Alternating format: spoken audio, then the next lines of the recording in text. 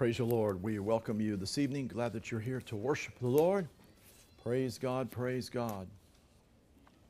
We want to welcome those that are here for the first time. If this is your first time, if you raise your hand, praise the Lord. There's a brother back there. We're glad you've come. We welcome you. Praise the Lord. Hope you'll take the time to read the good news for you that He just gave you. It's a 12-page publication sharing the gospel of Jesus as our Savior and receiving the Holy Spirit and healing and deliverance and things that God wants to accomplish in your life. Praise God. We're going to receive our offering as we bring up our tithes and offerings unto the Lord. Father, we thank you and praise you for the opportunity to bring up tithes and offerings unto you. We give freely, we give excitedly, we give because we want to. We know that as we sow that you're multiplying that seed sown. We thank you and Father, that you are causing all grace to abound toward us, that we have all sufficiency in all things and may be able to abound to every good work. Father, we thank you for meeting the need of every individual in this place according to your riches and glory by Christ Jesus. In Jesus' name, amen. Ushers, wait on the people if you would, please. Praise God.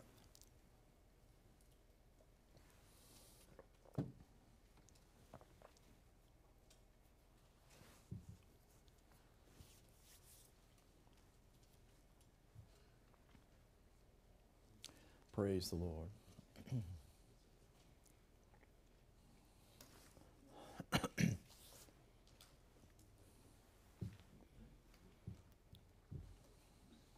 Our regular service times are Sunday at 10, Sunday evening at 6:30, Wednesday at 7 o'clock. We also have intercessory prayer on Thursday nights at 7 o'clock. We have outreach ministry where we go out passing out the gospel, preaching the gospel on the streets, talking to people about Jesus on Friday and Saturday nights. And we also have deliverance on Saturdays where we minister deliverance and healing. And we make appointments with people and work with you to continually minister to the areas of need in your life. And just want you to be aware of the things that we do. Praise God. Yes, there's information in there on that. A lot of that. Praise the Lord. Hallelujah. We're going to pray for all men, and we're going to pray for our nation. Please agree with me. Heavenly Father, we pray for every person who has never received Jesus as personal Lord and Savior. We bind the devils that have deceived the multitudes from receiving Jesus. Father, we thank you that you desire for all men to be saved and to come to the knowledge of the truth. You're not willing that any should perish. Father, we thank you for revealing the truth through the Word of God regarding what Jesus has accomplished, that He has redeemed us, that He is the one who is the Savior of the world, who paid the price, who has been raised from the dead, is alive forevermore. Thank you for bringing that revelation to all those that have not been born again. Father, thank you for showing them that you're not holding their sins against them. And thank you for showing them that you're convicting them of one sin. It's the sin of not believing on Jesus. Thank you for bringing them to repentance, that they would receive Jesus as their personal Lord and Savior and be born again. Thank you, Father, for the multitude of souls coming to the Lord in these last days. Father, we do pray for this nation as well. Father, we just thank you and praise you that you are raising up the righteous that would walk in your ways, that would pray and seek you. And Father, you said that if my people who are called by my name will humble themselves and pray and seek my face and turn from their wicked ways, you'd hear from heaven, you forgive us our sins, and you heal our land. It all depends upon what your people do. We are your people, and we pray for all the people of God, all the born-again believers to rise and begin to pray diligently.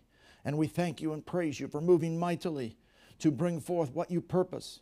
We remit the sins and iniquities of this nation from its founding to this moment. We bind all the principalities, powers, rulers of darkness, spiritual wickedness in the heavenly places. We cast them down, throw them down, root them out, fall upon them to their destruction. Father, we thank you for moving mightily to bring forth what you purpose in this nation, a restoration to righteousness. Thank you for shaking this nation, doing whatever is necessary to bring it to repentance. Father, we praise you for the mighty work that you're doing to restore this nation to righteousness. We praise you for it in Jesus' name. Amen. Praise God.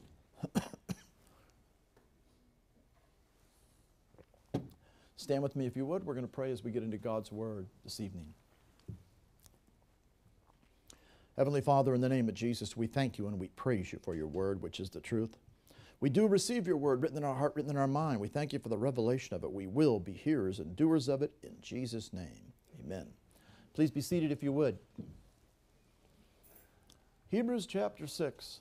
in verse 1 says, "Therefore, leaving the principles of the doctrine of Christ, let us go on to perfection, not laying again the foundation of repentance from dead works, of faith towards God, of doctrine of baptisms, the laying on of hands, the resurrection of the dead, and of eternal judgment."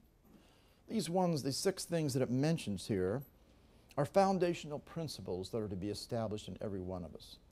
Repentance from dead works.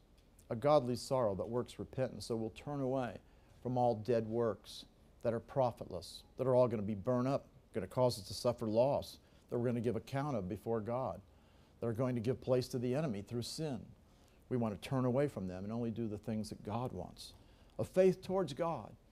We must walk by faith, not by sight. We have the spirit of faith. We have the faith of Jesus. You and I are to believe the Word of God and to walk in faith and take hold of the promises with thanksgiving.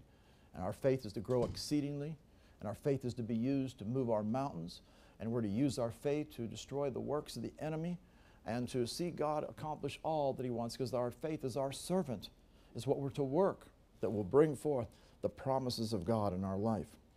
The doctrine of baptisms. Doctrine of baptisms, that the baptism of the Holy Spirit, which is what brought us into the new birth, immersing, which is what the word baptism means, the immersing of the presence of the Holy Spirit, in which at that point in time the Holy Spirit took the old spirit out, put the new spirit in. When we received Jesus as personal Lord and Savior, that's when we got born again, as the Bible says in 1 Corinthians 12:13, "For by one Spirit are we all baptized into one body." Brought us into the body of Christ, and we're born again. And then the baptism, it's plural because there's another baptism. It is water baptism, which is showing forth what happened on the inside of us when we received Jesus, as it is showing the fact that the old us is dead and gone, and there's a brand new us on the inside of us. It also is significant that we are to have water baptism showing forth to the world that we have left the world, that we belong to Jesus, that we're born from above, we're not of this world any longer, that we've come out of the ways of the world, and now we are a priest before God, and we're going to walk in His ways and follow Him all the days of our life. And then it comes down, it talks about the resurrection of the dead, the fact that all the dead are going to be resurrected. There'll be those of the righteous dead, and those will be the unrighteous dead. The ones that are the righteous dead, they're going to be resurrected. They're going to get a glorified body. They are going to go into life eternal with the Father. While those that are the unrighteous dead, they are going to be brought before the white throne judgment, and their works are going to be declared, and they're going to be cast into the lake of fire. There is a judgment that is going to come, and the last one, eternal judgment. There's an eternal judgment that everyone must realize, that we're not just living a life just for this short time. We are training for what's going to happen in the future. This is proving time. This is testing time. This is the spiritual wilderness to show whether we're going to walk with the Lord and follow Him or not, because there is a judgment. There is a judgment seat of Christ that we all will stand before and give account before God. And if we will, of course, walk with the Lord, then we will have a good report. We will go on to be with the Lord. The one that we didn't talk about yet it's in this list, is the one about laying on of hands. Tonight we're going to talk about the doctrine of the laying on of hands. It is a doctrine of the church. It is something that you and I must understand. It's not just something that we just decide to do on our own. It's actually a doctrine of the church. Hands are significant in the Scriptures. Many things are done with the hands.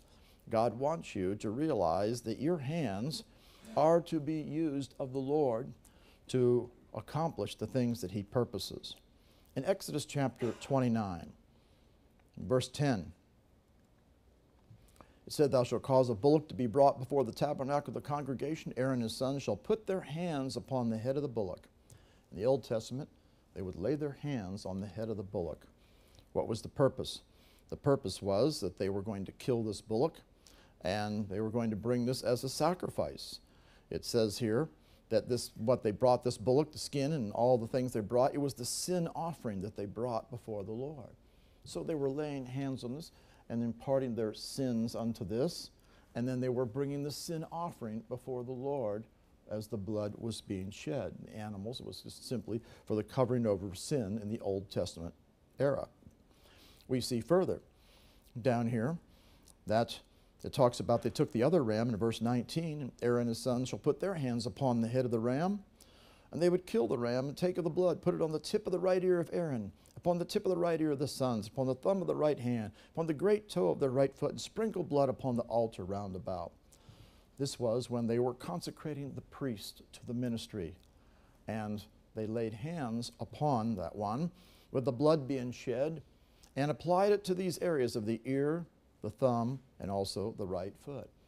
Those are the things that you and I sin with. We would sin with our ears, we would sin with our hands, we would sin with our walk. And so the blood had to be applied to that because the blood will cleanse us from sin, showing the fact that the laying on of hands, the fact that will sin. They did sin with their members, and they needed to be cleansed. You and I, of course, need to also be cleansed from all of our sins that we would yield to with our members. Of course, God does not want to yield our members unto sin. He wants us to yield unto God and yield to an obedience to produce righteousness in our life. But the laying on of hands was transferring something, notice. It was laying on hands, transferring the sin so then they could be covered over. It was laying on of hands was for the consecration of the ministry so that then they could go forth and carry out the ministry of the Lord. We see in Leviticus in chapter 16. Leviticus chapter 16 and verse 5. Here's where it speaks of the two goats, the two kids of the goats that were a sin offering, and there was a ram for a burnt offering. And it speaks in verse 8 that Aaron would cast lots upon the two goats. One lot was for the Lord, the other lot was a scapegoat. He would bring the goat upon which the Lord's lot fell, offer him for a sin offering. The goat on which the lot fell to be the scapegoat shall be presented alive before the Lord to make an atonement with him, to let him go for a scapegoat into the wilderness. Then we come down to verse 15. Then he kills the goat of the sin offering, that is for the people, brings his blood within the veil, and do with the blood as he did with the blood of the bullock, and sprinkle it upon the mercy seat and before the mercy seat. But then we see down in verse 21 what they do with the live goat. Aaron will lay hands, both his hands upon the head of the live goat. What's the laying on of hands going to do? It's going to transfer something. It's going to release something. It's going to transmit something.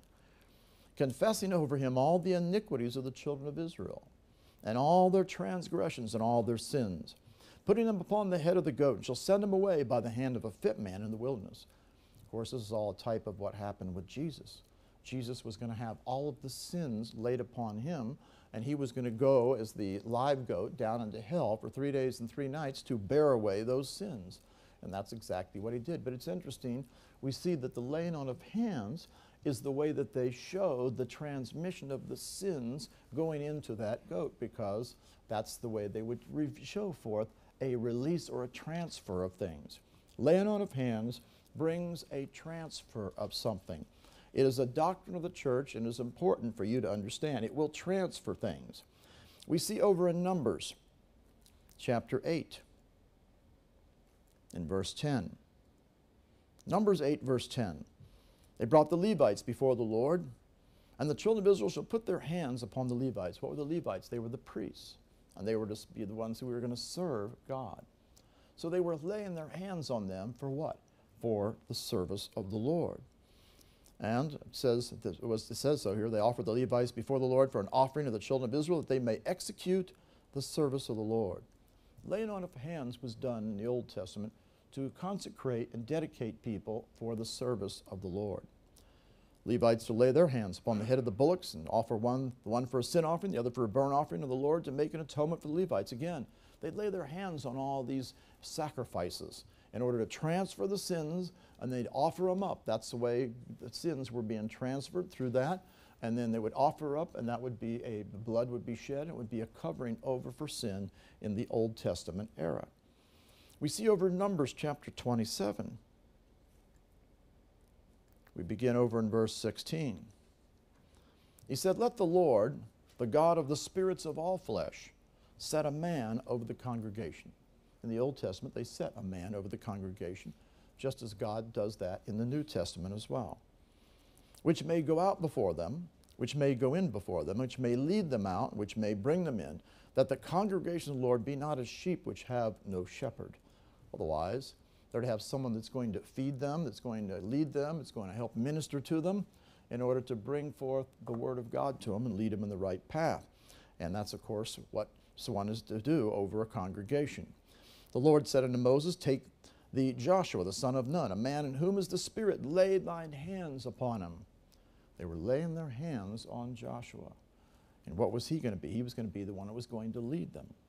Set him before Eleazar the priest and before all the congregation, and give him a charge in their sight.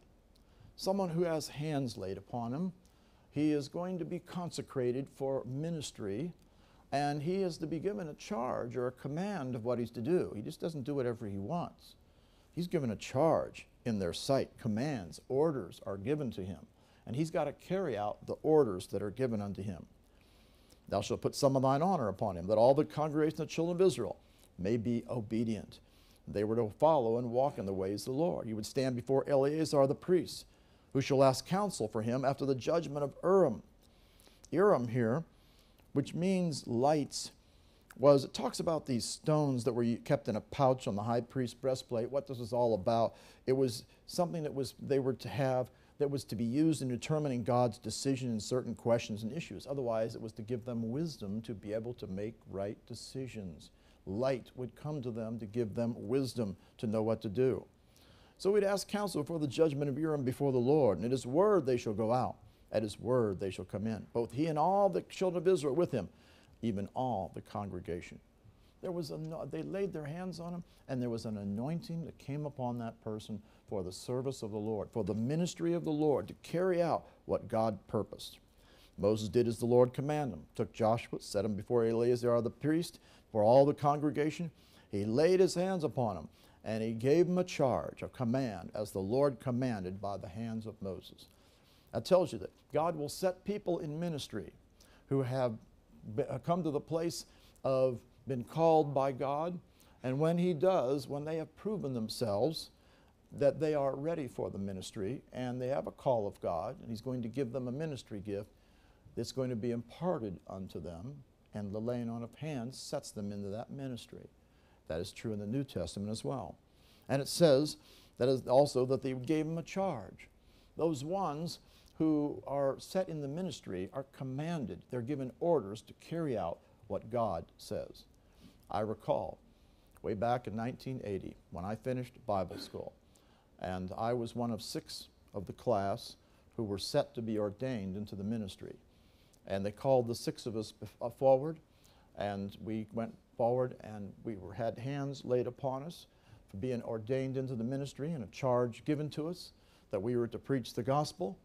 And when hands were laid upon me, as you set someone ministry, there will be an impartation if you have been called by God, and if it's God who is doing this and bringing this ministry gift into you. And that's exactly what happened to me. I'll never forget it as long as I live.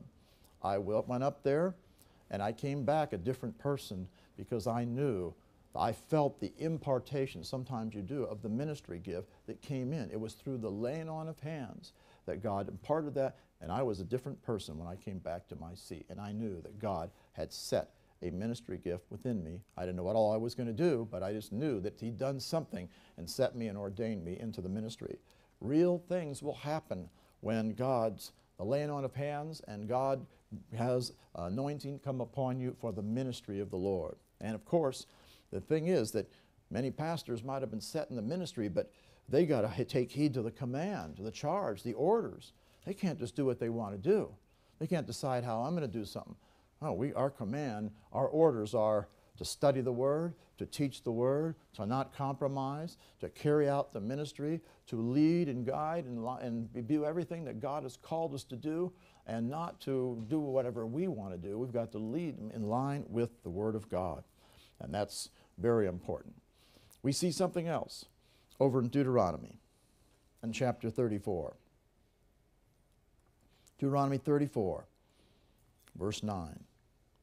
Joshua, the son of Nun, was full of the spirit of wisdom, for Moses had laid his hands upon him, and the children of Israel hearkened unto him, and did as the Lord commanded him. Notice Moses had laid his hands upon him, and it says that the spirit of wisdom came upon him. God will give wisdom to those that he sets in positions of ministry. A spirit of wisdom will operate, show them what to do. Of course, they've got to listen to the Lord. They've got to get the word in them. They're going to have to choose the way of the Lord and be obedient to do what he says. But notice, the laying on of hands caused this impartation of a spirit of wisdom to know what to do to carry out the ministry of the Lord. Laying on of hands releases spiritual things into you. It will release spiritual things. It will impart things. It will bring forth things that God wants to put upon a person or to impart into that person. We see another scripture over in 2 Kings chapter 4. 2 Kings chapter 4, we pick up over in verse 32.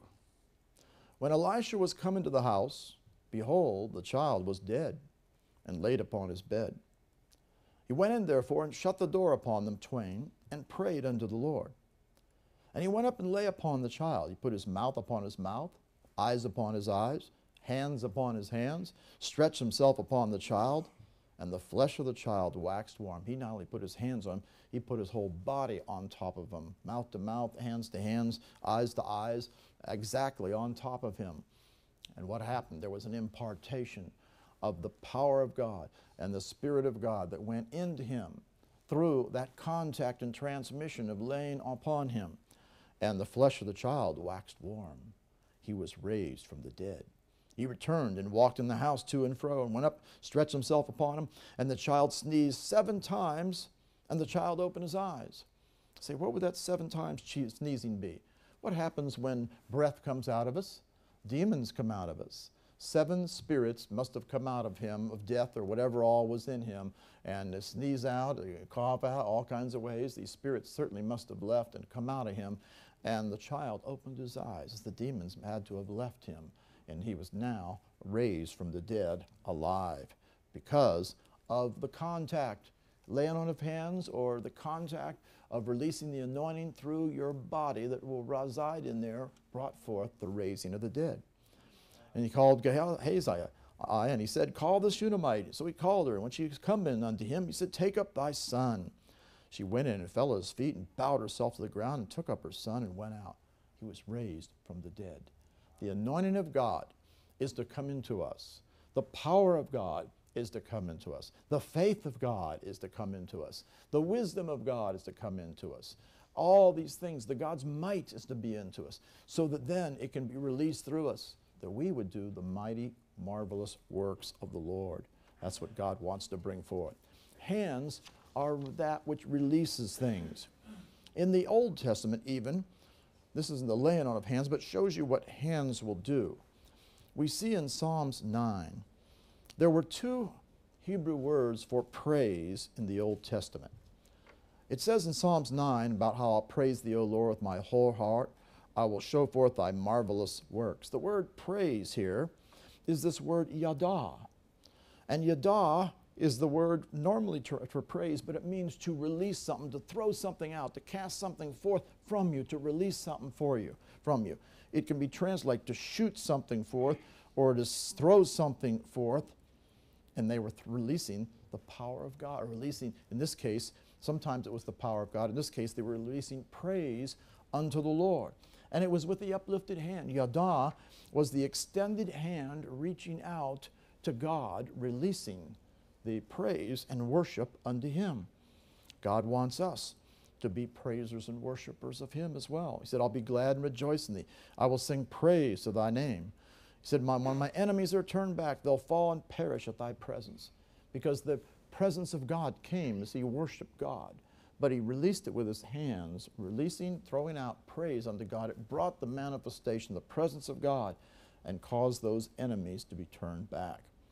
There's another word for praise. It was the word taudah. This particular word, example of this, is where it was an extension of hand in adoration to the Lord, and this was receiving. The one was throwing out power. The other is receiving something from the Lord. We see in Psalms 50, verse 14, where it says, offer unto God thanksgiving, taudah. and pay thy vows unto the Most High. They would offer up thanksgiving. What do we offer up thanksgiving for? Not only for the things he's done, but for the thing in order to take hold of the promises of God. And we see this again used in a song that we sing here. Psalms 50, verse 23. We sing this, and we sing this key of C songs. Whoso offereth praise, Taudah, glorifieth me. And to him that orders his conversation or his way aright will I show the salvation of God. As you're offering up thanksgiving and praise unto him, which is lifting up your hand to take hold of the promises, he will bring salvation, salvation of God. He will show himself unto us. It shows the fact that the lifted hand has something special to God, as it is releasing something from you. We see that. It's very important. We even see a scripture over in Psalms 141. Psalms 141 in verse 2. See, the devil doesn't want you to lift your hands unto God, but God wants you to lift your hands unto him. It's releasing something from you, see. Hands release things. Psalms 141, verse 2. Let my prayer be set forth before thee as incense, and the lifting up of my hands as the evening sacrifice, a sacrifice of praise unto God. Lifting up your hands, releasing praise and worship unto God. Don't let the devil stop you from lifting up your hands unto God. You know, religious spirits don't want you to do that. First, think about when you first got born again and you got around people maybe that were lifting up their hands and what is all this about, you know? You weren't used to doing that.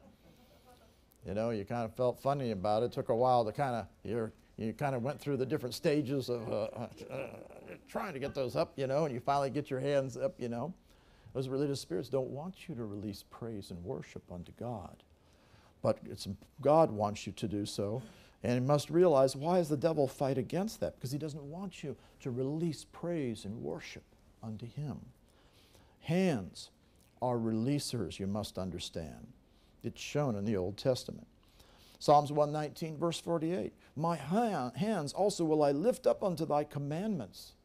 Lifting up the commandments, that I'm going to do your commands, that I'm going to obey your commands, I'm going to honor your word, which I've loved, and I will meditate in thy statutes. That shows that the hands are not only lifting up praise unto him, but also lifting up to him, releasing the fact and honoring him and declaring, I'm going to do your commandments. I'm going to follow your word. I'm going to honor your word. I'm going to meditate in it. I am going to do what your word says. That's what God wants. He wants us to lift up our hands unto the Lord and release praise and worship and glorify him and put him first place. When we come over to the New Testament, as we've already seen, that hands are transmitting something, transferring something, releasing something in some capacity when our hands are involved. And this is the doctrine of the church. So it's something very important. But we come over to Mark in chapter 10, and we see in verse 13, they brought young children to him, speaking of Jesus, that he should touch them. Remember, Jesus would touch them with his hands. And his disciples rebuked those that brought them. When Jesus saw it, he was much displeased. He said unto them, Suffer the little children to come unto me, and forbid them not, for such is the kingdom of God. Verily I say unto you, whosoever shall not receive the kingdom of God as a little child shall not enter therein. He took them up in his arms, and he put his hands upon them, and he blessed them. Jesus would put his hands upon them and bless them. He would release blessing. Laying on of hands will release the blessing of God coming through you into another person as you pray for them or you just lay hands upon them. Jesus would release blessing into them. So when you lay hands on people, you're to release blessing to come into them. This is why, of course, you only lay hands on those that are born again and right with God.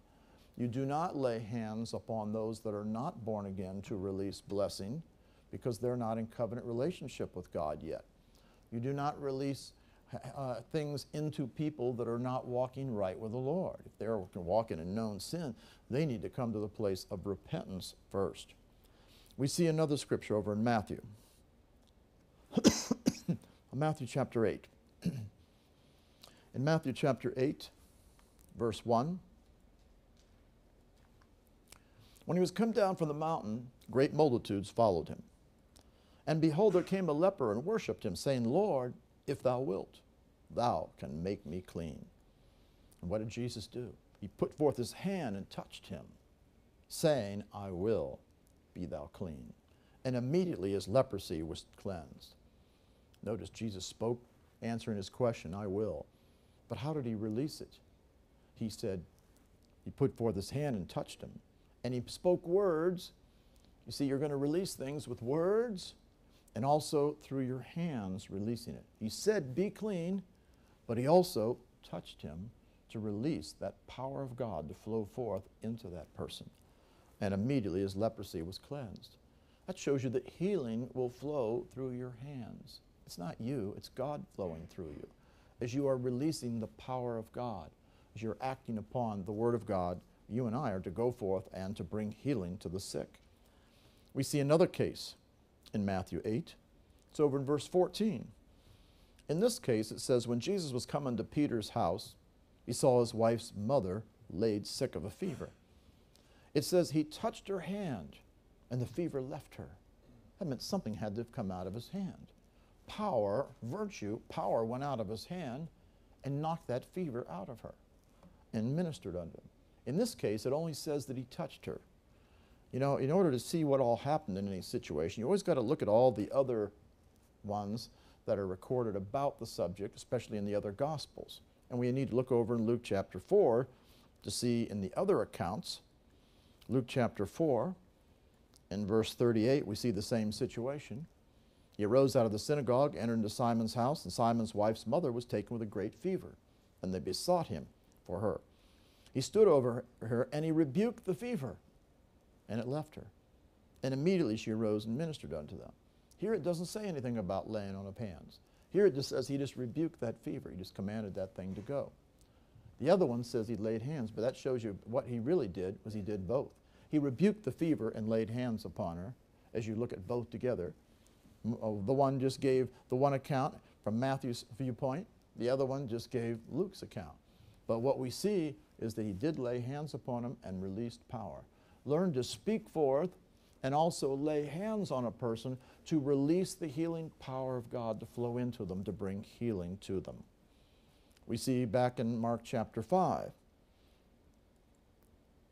Mark chapter 5, the doctrine of laying on of hands.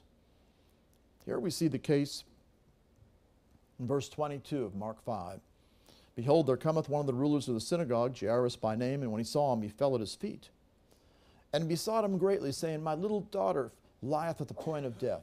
I pray thee, come and lay thy hands on her, that she may be healed, she shall live. Hey, he had quite a reputation. They knew what he would, just lay your hands. They knew what happened when he'd lay hands on them, that healing power would flow into people. Just come and lay your hands on her, because they knew that healing would flow forth. God wants you to know you got hands that can release the healing power of God, the anointing of God that can bring forth healing into people. And so, of course, Jesus went with him. Much people followed him and thronged him. At that point, the one with the issue of blood came. We'll come back to that in a minute. But after that situation had been concluded, in verse 35, while he yet spake, there came a ruler of the synagogue's house, certain which said, Thy daughter's dead. Why troublest thou the master any further? Otherwise, give up. It's all over. Not going to happen now. Well, as soon as Jesus heard the word that was spoken, he said to the ruler of the synagogue, Be not afraid, only believe. You believe the word of God. Don't yield to what the enemy has done. The enemy had brought the death of the child.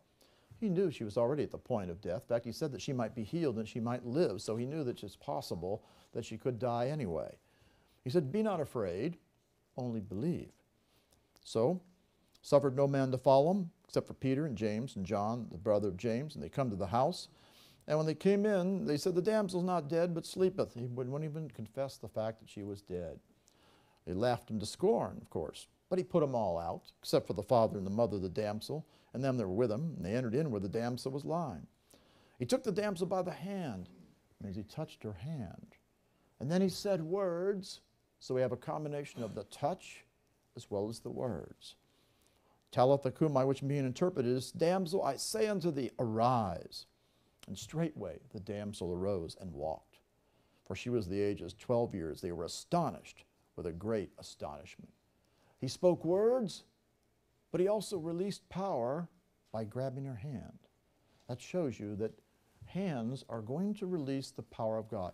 But you still need to speak it, but you also want to release it. Speak it and then release it through your laying on of hands to minister healing power to flow into people. We go back to the woman with the issue of blood in Mark chapter 5. She had this issue of blood for 12 years, and she'd suffered many things of many physicians. She'd spent all that she had. She was nothing bettered, but rather grew worse because it didn't deal with the problem that was there. When she heard of Jesus, she came in the press behind and touched his garment. The garment that it talks about was a little thing that they had, like a tsetse or a little tail thing that would hang down from their garment. And it was a reminder of the promises of God. That's why they would carry that. And so he touched that garment. And she said, if I may touch but his clothes, I shall be whole, because she knew the promises of God. So as she touched that, she was reminding of the promises of God, which was going to take hold of that promise as she was touching that. And so as she touched him, what happened? Straightway the fountain of her blood was dried up. She felt in her body that she was healed of that plague. See, she had said, I shall be whole. She had faith. She just needed to touch him to receive that healing power to flow forth out of him. So she did so, and she was healed of that plague. Now Jesus, he didn't know what happened as far as who did it, but he knew that power went out of him. He could apparently feel or sense the spiritual power of God go out of him. Jesus, immediately knowing himself that virtue, the word virtue is dunamis. It's the Greek word dunamis, as you see below, which means power. Power had gone out of him. Turned about the press and said, who touched my clothes? Now, he's talking about someone who touched him with faith and received power, not someone who just happened to brush up against him. The disciples said unto him, thou seest the multitude thronging thee, and sayest thou, who touched me? They're just thinking of brushing up against him. No, Jesus is talking about someone who touched him to receive from him. It shows you that he looked around about to see her that had done this thing. We can touch him, receiving the healing power of God as we speak forth and declare what he will do for us. The woman, fearing, trembling, knowing what was done her, came and fell down before him and told him all the truth. And she said, daughter, thy faith hath made thee whole. Go in peace and be whole of thy plague. So here, she touched him. Well, you can spiritually touch the Lord through the Word of God and take hold of those promises of God yourself as you speak forth and declare what he will do for you. In fact, you speak it into being now in the New Testament, declaring what he is doing for you as you take hold of it with your faith and bring it into manifestation. We see in Mark chapter 6 then, we come, and it says in Mark 6:1, he went out from thence and came into his own country, and his disciples followed him. The Sabbath day was come here. He came to teach in the synagogue. Many hearing him were astonished, saying, from whence hath this man these things? And what wisdom is this which is given unto him, that even such mighty works are wrought by what? By his hands. Not through his words, but by his hands. They saw these great mighty works. Jesus was laying hands on people every place. A lot of times you just see him speaking the word and preaching the gospel, but you got to understand, Jesus was laying hands on these people. That's why he said, come and lay your hands on her. They'd seen what he'd done. He said he's done such mighty works wrought by his hands. Well, Jesus has come to dwell in us, and one of the doctrines of the church is the laying on of hands. He wants you to be aware that he's going to use you through the laying on of hands to release and transmit healing power and deliverance and anointing and blessing into people's lives. You need to know that. You need to be aware of that. You need to have faith in that when you do so, that you are releasing the power of God to flow into people. Now, is that going to happen every time automatically? No. When he's near at Nazareth, he is. Remember, they were in unbelief. And in verse 5 it says, he could there do no mighty work. He couldn't do it there. Jesus couldn't do a mighty work. That's right. He was hindered. Why? Save that he laid his hands, he was still laying hands, on a few sick folk and healed them. There must have been a few that believed there. But he couldn't do any mighty works which means what was going on in the overall attitude of the people was hindering him from doing much of anything. He marveled because of their unbelief. See, he could not do mighty works because of unbelief. You cannot lay hands on someone and impart something to them and think that it's going to go into them if they're in unbelief. They must believe. They must be in faith. It's not going to be automatic. They must be in faith to receive that which you are going to minister unto them. And so that's another important thing. That's why you want to always preach the gospel to people, give them the teaching, be sure they're in faith, be sure they're right with God before you go to minister to them. A lot of people have a tendency to just want to pray for them, and how do I know where that person's at? Do you believe the scriptures? Do you know, have you confessed your sin? Are you right with God? Do you know that healing power will flow into you? Do you know what God will do? Or you just want me to pray for you and hope maybe something will happen? Are they really in faith? Do they really have hope and confident expectancy? You need to spiritually locate them. Many people just go and pray for them, and then, you know, that's all they do. They just do this without really locating them. That's a mistake. We need to find out where they're at, and of course you want to get the gospel to them to bring them to the place of believing. If they're in unbelief, you're not going to see anything happen. Jesus couldn't do anything. You think we can do anything? No, nothing. Because unbelief will hinder the effects of the laying on of hands to release and transmit the power of God. It's not automatically going to go into a person. In Mark chapter 7, we see over in verse 32, they bring unto him one that was deaf and had an impediment in his speech. And they beseech him to put his hand upon him. Again, get your hand on him. They knew it because he was laying his hands on everybody. You got to realize that he did this every place he went. He took him aside from the multitude, put his fingers in his ears. Now remember, what was his problem? He's deaf, he couldn't hear. Impediment in his speech. He had a problem going on in his mouth. So, what does he do? He puts his fingers in his ears, that's his hand going into his ears where the deafness was.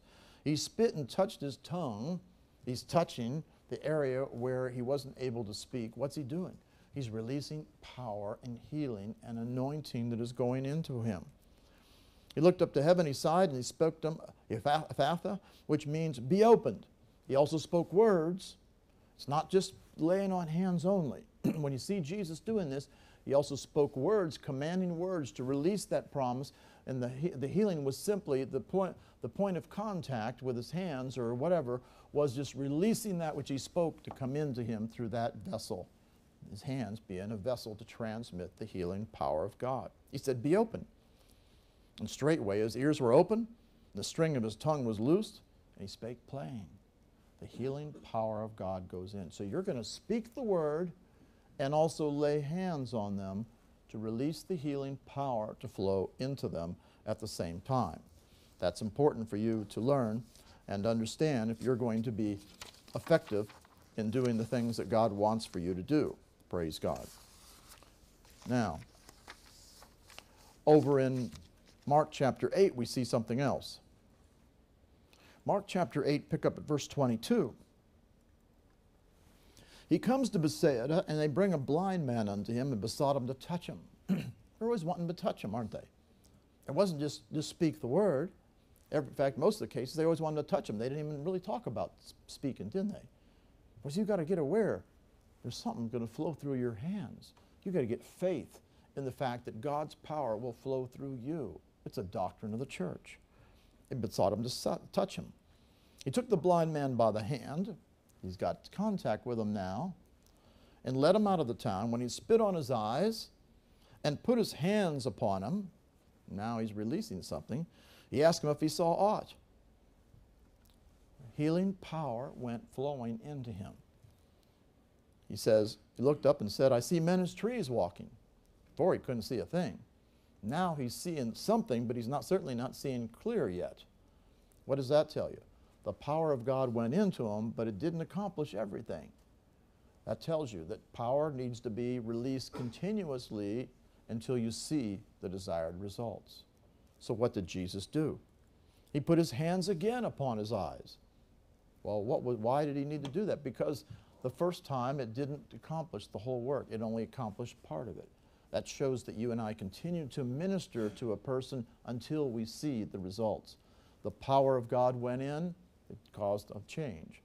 This time, now, his hands were put upon him again, on his eyes, made him look up, and he was restored, and he saw every man clearly. This shows you something. The fact that when you go to minister to people, you're going to minister to them continually until they see the victory, and you're going to lay your hands on them to release healing power to flow into them, or anointing, and you continue to pray for them until you see the desired results. Of course, there have been people out there that have taught, unfortunately, in particular circles, it was referred to as Word of Faith circle type churches, that you only pray one time. If you pray more than one time, you're in doubt and unbelief. That is erroneous teaching. Do not listen to this lying teaching. Jesus prayed laid hands on them more than once. Oh, that'd be a no-no in Word of Faith circles. How could you do that? You must have been doubt and unbelief the first time, Jesus. No, Jesus was never in doubt and unbelief.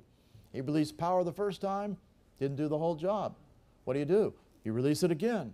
It's common sense, spiritual sense. You just keep releasing the power of God so you see the results. The Bible says we pray without ceasing. We speak to the mountain continually. We cast out continually. We pray the prayer of faith continually. We release the power of God continuously until we see the promises of God come to pass. We see something else in Mark chapter 16. In verse 18, it talks about, again, in the doctrine of the church, it says, they shall lay hands on the sick, and they shall recover. You're to go forth and preach the gospel. You're also, remember, to cast out the demons, the verse before says, but you're also going to lay hands on the sick, and they shall recover. In fact, when you're ministering deliverance to a person, you really want to do both. You want to cast out the demons, but also lay hands on them. And when you're laying hands on them, your faith is to be not only releasing anointing as you're casting out the demons, but also releasing healing power flowing into them at the same time.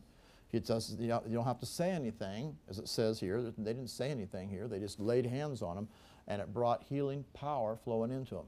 So whenever you're laying hands on them, no, you're not just going through formality. You're releasing the power of God. You need to have your faith in what you're doing, that you are releasing the power of God that's going to flow into that person. Here's another case. Matthew chapter 14, verse 29. Here's Peter walking on the water. When Peter was come out of the ship, he walked on the water to go to Jesus. Verse 30, when he saw the wind boisterous, the word boisterous means it was mighty and forceful. It's this word iskaros, which means mighty and forceful, or strong, great strength. Or Young's brings it vehement, I mean it was very mighty and forceful. When he saw this wind mighty and forceful, and you say, well, that devil stirred that up, that's right. Does that mean that that's going to cause you to fall or get out or not see, you're going to walk in the way of the Lord and see God's power work? No. God's power will work regardless of what the devil's doing. But what happened? It's the way he reacted to what the devil did. He was afraid. When you get in fear and you get out of faith, you're not going to be seeing God's power working anymore. Now you're just going to shut down the power. What happened? He began to sink. He cried saying, Lord, save me. At least he had the sense to do that. So what did Jesus do? Jesus stretched forth his hand and caught him. His hand reaching out to him. And he said, O thou little faith, wherefore didst thou doubt? And when they're coming the ship, the wind ceased. So here it says he just caught him. Doesn't mean he brought him into the ship. He just caught him. Who knows whether he walked back into on the water or not. It doesn't say. But one thing, he reached out with his hand and it caught him and stopped him from sinking. The power of God went up and obviously he didn't sink. He came back into the ship. Power will be released through the laying on of hands. Jesus didn't just speak words. He reached out and touched him with his hands. Jesus would do this every place he went. In fact, Jesus didn't just lay hands on a few people. Look what it says here in Luke chapter 4, verse 40. Now the sun was setting. All they that had any sick with divers diseases brought them unto him, and he laid his hands on every one of them and healed them. I mean, who knows how many people there were. He just kept laying his hands on every single one of them, and every one of them got healed. And devils also came out of many, crying out. he was also obviously casting the demons out of those ones as he was laying hands on them. And you cast the demons out as he commanded them to come out. And they were saying, "Thou art the Christ, the Son of the God," and rebuking them. He suffered not them to speak. So that he was casting them out. And he, of course, he didn't want them to tell who he was. Jesus would minister the power of God through speaking words and laying hands on someone. We also see in Luke chapter 13 another case, over in verse 11. Here was a woman who had a spirit of infirmity for 18 years. The word "had" is the word means held by. She was held by. It's the same word translated "possessed" over in Acts chapter 8, verse 7. We can show you that. Notice this word, echo. Echo. And you'll see number 2192. We'll come back here in a moment. It could have been translated "possessed" just as well because it's the same word. In Acts chapter 8, verse 7, when unclean spirits crying with a loud voice came out of many that were possessed with them, here's the word, echo, number 2192. They were possessed with them. Why they didn't translate it consistently over here in Luke, I don't know why, but if they would have been, they translated it that way in Acts 16:16 as well, where they translate it "possessed." But over here, it says she had or was having or was possessing, that was holding her, a spirit of infirmity for 18 years. She was bowed together, could no wise lift up herself. Jesus saw her, and he called her, and he said to her, "Woman, thou art loose from thine infirmity." Now we got to understand what's been done here. Many people think that those words untied the spirit of infirmity there. It didn't happen. How do you know? Because when he said, "Thou art loosed," this particular word happens to be in a perfect tense.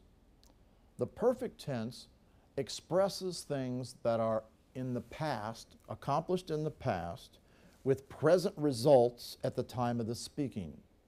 In other words, he's saying, "Woman, you already have been loosed in the past with the effects at the time of speaking." Well, if she was already loosed in the past with effects at the time of speaking, and yet she was possessed by the spirit of infirmity and bowed over at that time, then what's he talking about? Because it didn't make her straight in the past. She was bowed over at that time. He's talking about the fact that this was a covenant promise, that she'd already been loosed according to the covenant promise. It already belonged to her because it was a covenant right of they could be free from all of these things. So he's declaring her covenant right. The other reason why, by the way, you know that this is not talking about something that actively happened at that point in time, because it's passive. Otherwise, it wasn't actively happening at that point. It had already passive as something that had been done by somebody else, and it's talking about God's the covenant of the old covenant that had come into manifestation, which included the right to be loosed from bondages. So, what happened? How did he get rid of this problem? He laid his hands on her. Now, what's he doing? He's releasing power into her. So he's essentially saying, covenant promise is you've already been loose from this thing. It is an effect for you today. It happened. It's from the past. It has present effects. It's ready for you today to come out of this bondage. What did he do? He laid his hands upon her. He released healing power into her. And that also, laying on of hands, will release anointing that will drive evil spirits out as well. You'll see the scripture on that in a moment. And immediately she was made straight and glorified God.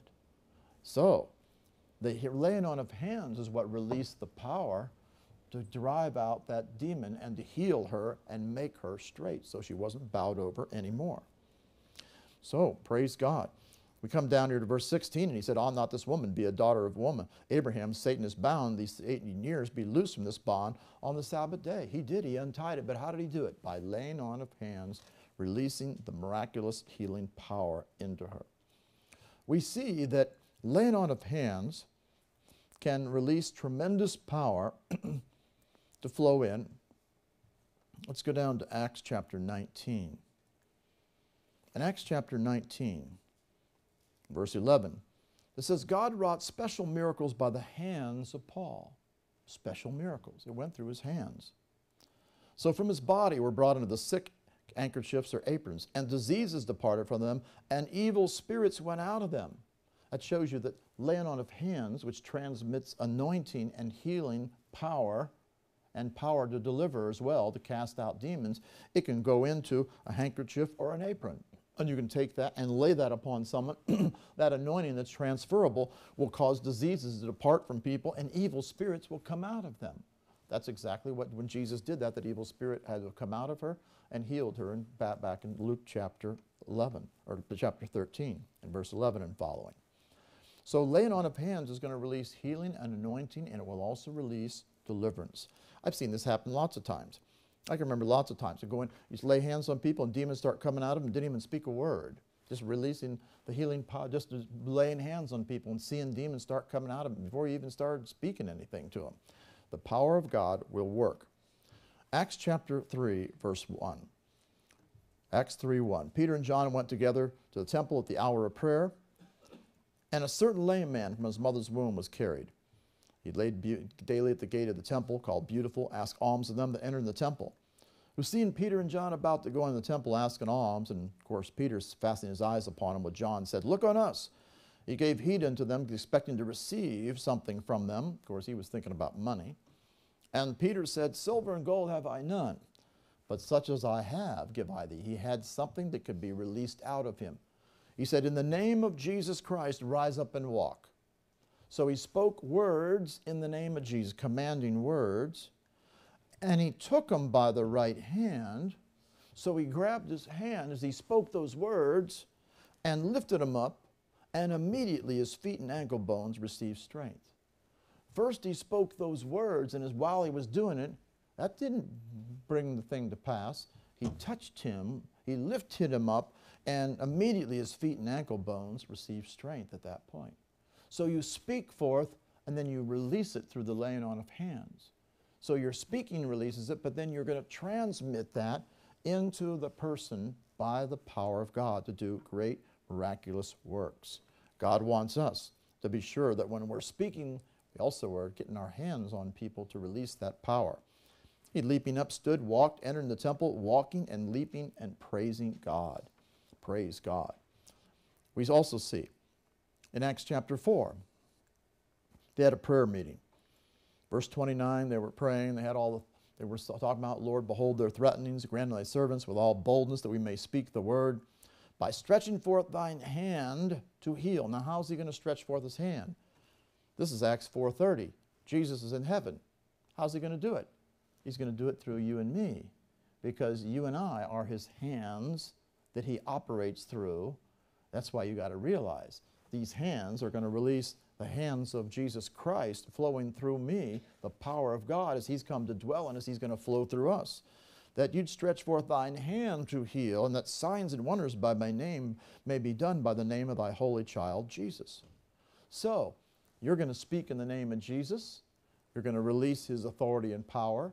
You're going to release his hand to heal through your hands as you go to lay hands on them.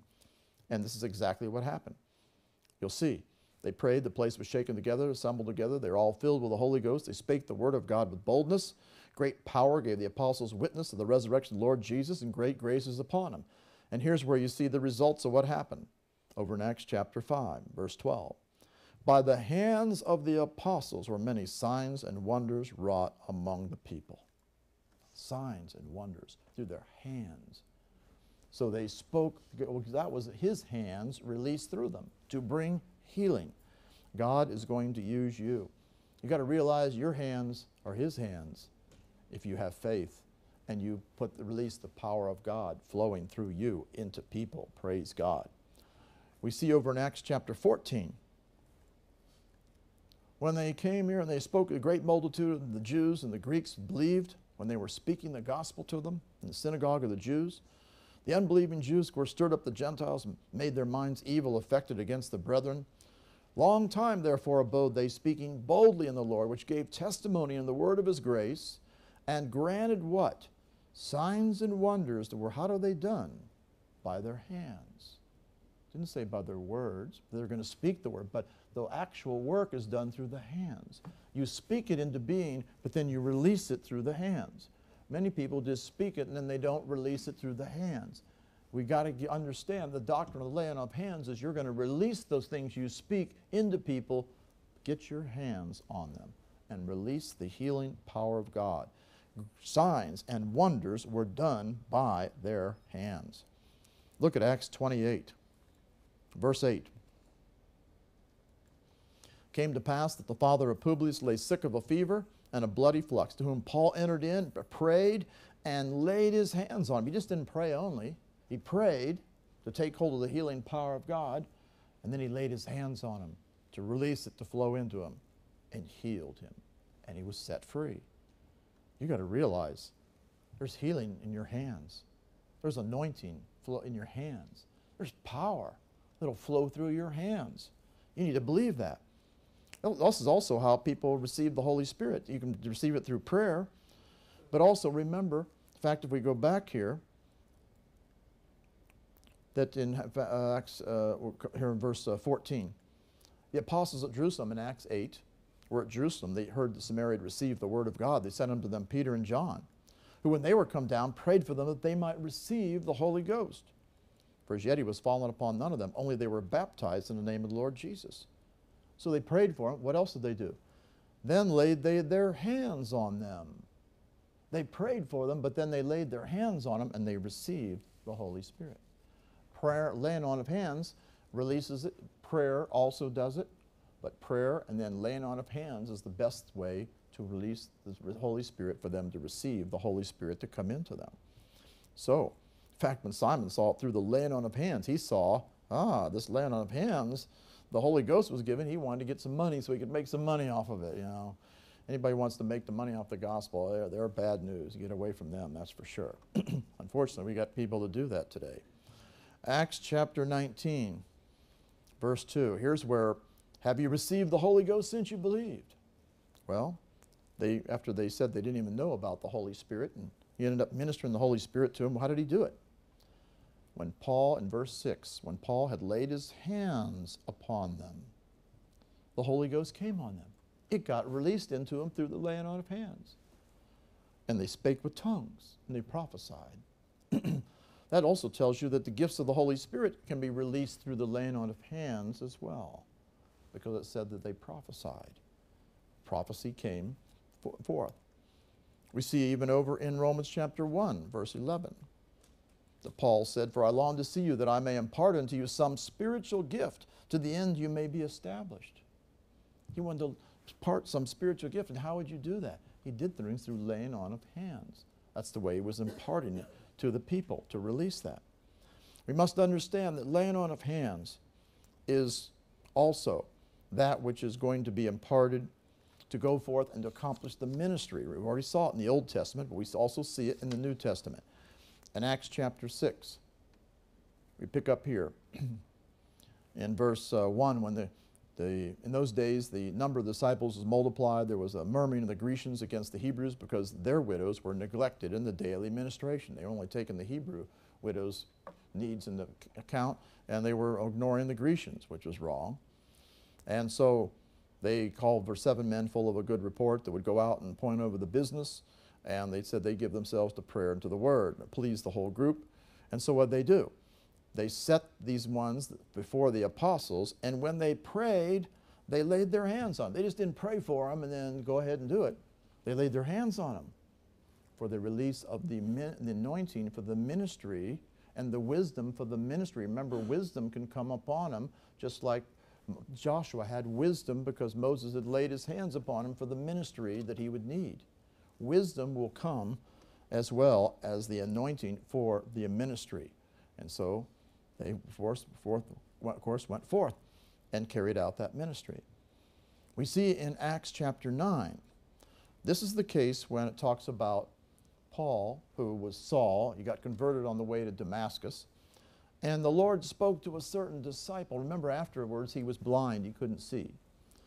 There was a certain disciple of Damascus named Ananias. He said and to him said the Lord in a vision, Ananias? He said, behold, I'm here, Lord.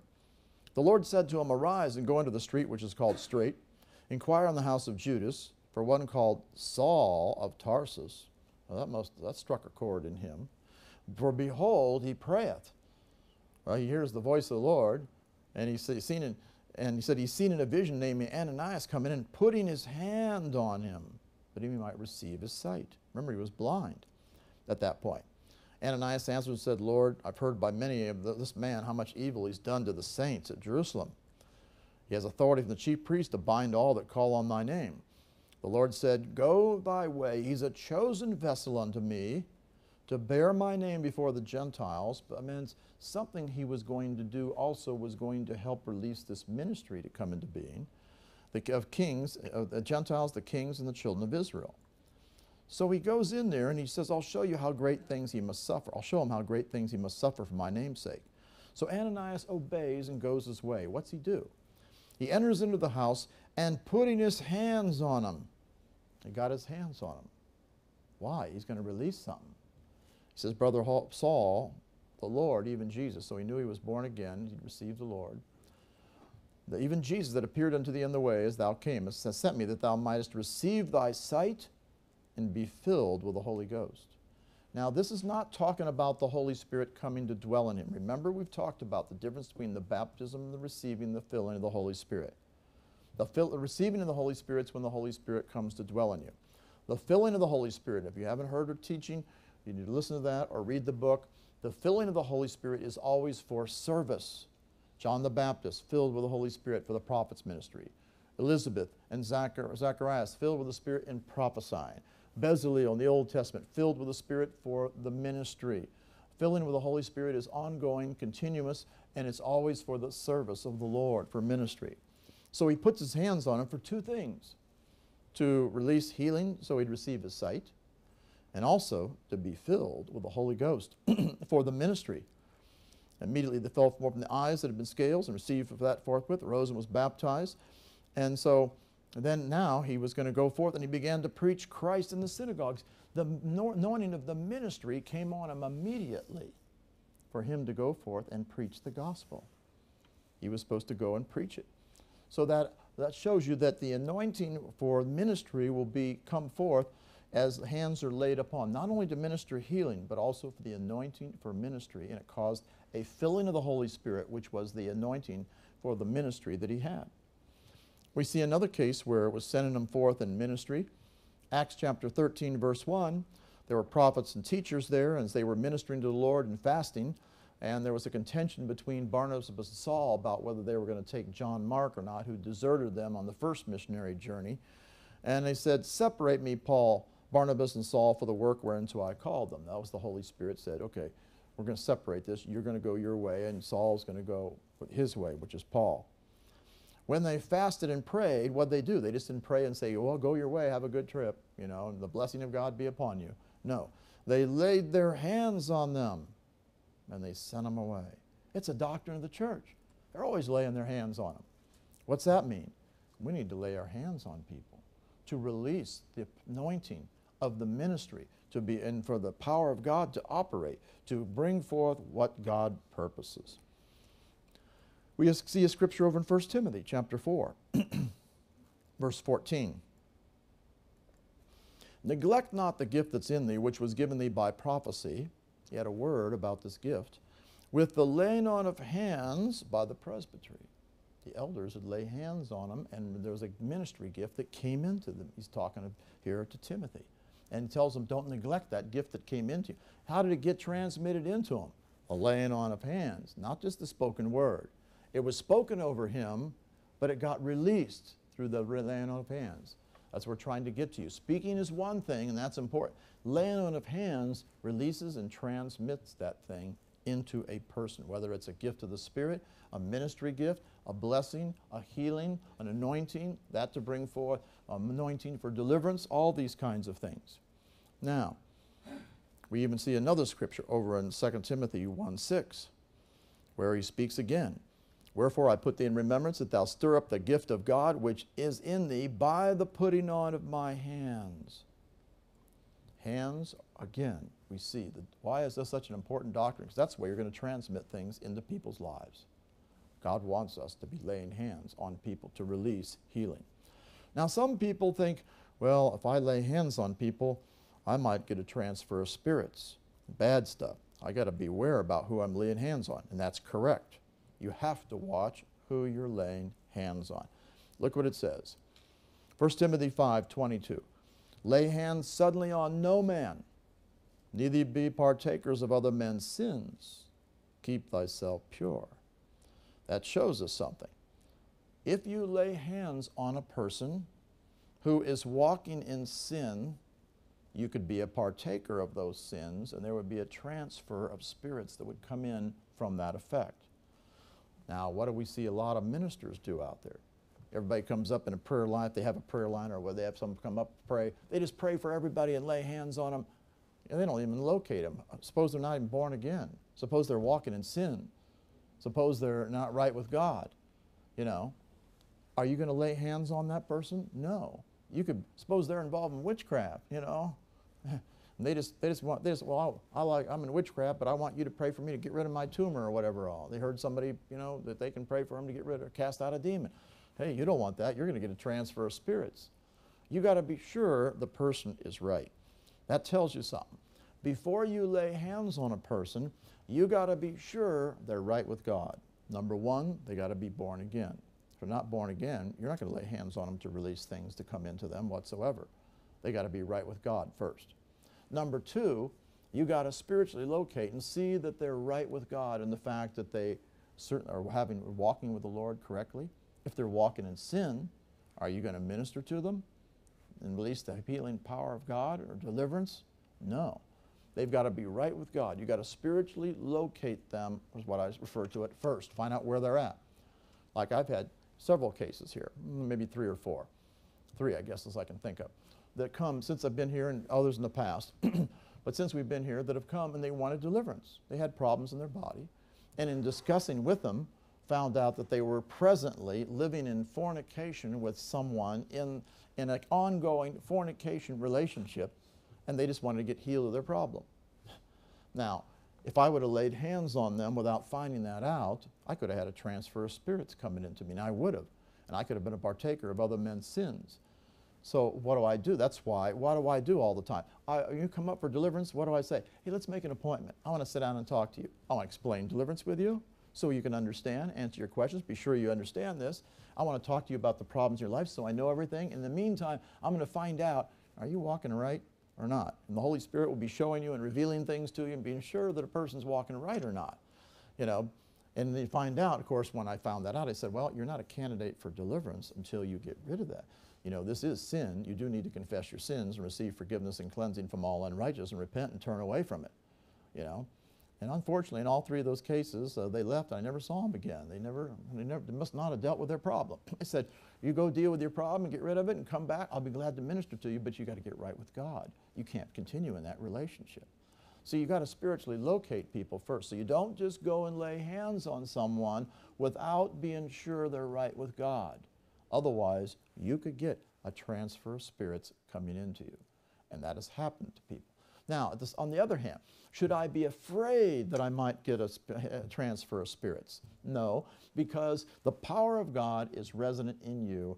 And if you are right with God, you're not going to have anything coming into you at all if you have done what you need to do. Say, well, yeah, they've confessed their sin, but they got witchcraft in them. They've been involved in that in the past. Are they involved in it now? No. Have they confessed their sins? Sure. Are they not? They're not working in it now? No. Well, they're spirits. They could come into me, and I think they might come into me. So people get kind of paranoid about that. No, they're not going to be able to come into you unless they are abiding in sin, and you've violated the Scriptures by doing what He says not to do. You don't just go lay hands on someone. And why do you lay hands on them? To release some spiritual thing, healing, deliverance, or power. And otherwise, you got to be sure they're right with God. First of all, you got to keep yourself pure. So there's no danger in laying on of hands. Now, some people I see, well, I don't want to lay hands on them, so I'll just kind of put my hands up this over their head or we're near them. That's not what you want to do. God doesn't say put your hands over their head or, you know, just kind of a distance and, you know, kind of these kind of deals. No. He said lay your hands on them. Spiritually locate them first. Get your hands on that person. Lay hands on them, of course, in discreet places, never in wrong places. Lay your hands on them and release healing power. Don't be afraid to not lay hands on them, thinking that I might get a transfer of spirit to something that's in them. Spirits will not come into you if they're right with God and you're right with God. Of course, you got to be sure you're right with God. You know, if you're not right with God, hey, you could have problems. In fact, you have no business laying hands on anybody if you're not right with God yourself. So be sure you've confessed your sins. Now, does that mean, well, can I lay hands on people if I haven't gotten all the demons out? Sure you can. You know, if that's the case, none of us could pray for anybody because none of us have gotten all the demons out yet. We're a work in progress, all of us. But if you've confessed your sin, you're right, because healing power is going to flow through the Spirit. The demons are in the soul and the body. They're not going to be transferring, and they're not going to be affecting you. Some people say, well, will the demons in me hinder the power of God from flowing out of me if I lay hands on someone? No, because where's the power of God coming out of? The Spirit. Not coming from your soul or body. It's coming from the Spirit. You can have demons in you, in your soul and body, and you can release the healing power of God or gifts of the Spirit or whatever, and it will flow into that person and accomplish the work even though you have a problem in your own life. So you could even be sick, have a sickness in you because you're fighting a battle or trying to drive something out, and go lay hands on someone and God can minister healing and restore, you know, and get them set free even though you're battling a problem at the present time because it's releasing it from the Spirit. So don't ever back off of laying on of hands because you think that, well, I got a problem in me, so I guess I can't lay hands on someone, or God can't release healing through me. No, it's coming out of your spirit. There's no evil in your spirit. As long as you're right with the Lord, you are ready to lay hands on people. And God wants to stretch forth His hand through you. You are going to go forth. You got hands that will release the healing power of God. You need to understand that. You need to have faith in that. And remember, we saw many cases where they spoke, where Jesus spoke, but then He did something else to release it. They would prophesy, but then they released it through the laying on of hands, that gift that came into them. So, you got hands. God wants you to get your hands praying for people. When you pray for them and say, hey, I want to lay hands on you too, to release the healing power of God to flow into you. That's a doctrine of the church. Hold your hands up. You got hands. These are holy hands. God wants you to use these hands to transmit and minister the healing power of God. Pray this with me. Heavenly Father, in the name of Jesus, I thank you for my hands that are to transmit the anointing, the blessing, the healing power, the delivering power, to impart things into other people. I thank you, Lord. I will be sure that I have clean hands because I confess my sin and receive forgiveness and cleansing from all unrighteousness. And I understand the doctrine of the laying on of hands. And I'm going to get my hands, releasing healing power and a blessing and anointing into people's lives as I pray for them and speak the word. I'm going to get my hands laid upon them to impart that healing, to release that healing, to transmit the power of God, to see people set free. Thank you, Lord. I'm going to get my hands on people as I'm speaking the word or praying the word or casting out the demons. And I thank you for using me mightily to do healings, to cast out demons, to do signs and wonders and miraculous works. Thank you for using me mightily to do the works of God through my hands. As you extend yourself through my hands, your hands will flow, releasing the power of God. Thank you, Lord, for using me mightily as I lay hands and transmit and release the healing power of God. In Jesus' name, amen. Praise God. Hallelujah.